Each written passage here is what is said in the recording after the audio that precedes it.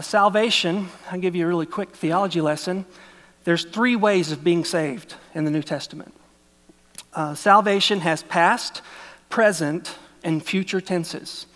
To give you the technical terms for the you theology buffs, there is justification, sanctification, and glorification. Glorification is in the future, sanctification is in the present, justification is in the past. The past act, justified, when you become a Christian, when you put your faith in Jesus Christ, something amazing happens to you. In a moment, immediately, legally, you are justified, meaning it is just as if you'd never sinned. Just as if I'd never sin and never will sin again.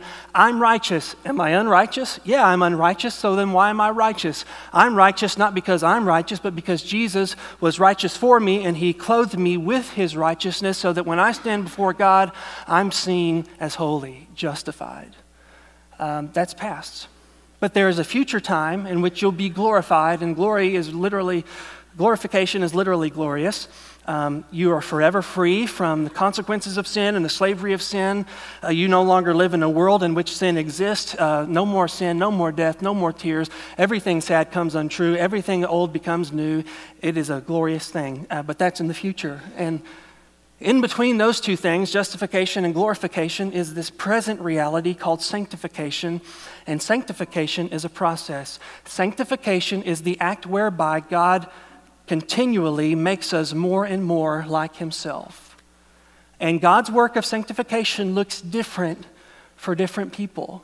And if you get the order messed up, if you think that somehow your justification, if you think your identity in Christ is based on your activity in Christ, then your Christian life will be miserable. No power, no joy.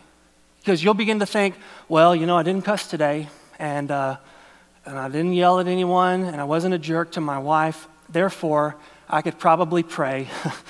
God's probably not mad, so God, I'm the man. I'm all that. I'm the man. And you just pray to God because you're just so happy. But then when you dropped a few cuss words here and there, you've maybe yelled at your wife, you had some thoughts that, you're just not ought to have. You go down to your bed at night, it's time for you to pray with your spouse, and you feel like a total failure. And you don't even want to pray. And you know why you don't want to pray? Because you got it backwards. Because you somehow think that your activity has something to do with your identity. And that is not the case. Your identity is that you're justified, you're holy, you're clear, you're pure, and your activity flows out of that identity. And that's how you're going to have joy and peace and power in the Christian life. So if you're here today and you're a new Christian, just because your activity isn't just right doesn't mean your identity isn't just right. You are righteous in Christ before you're righteous like Christ. And you will become righteous like Christ, but you got to hang in there, walk by the Spirit, but don't give up on yourself. So that's the soft truth.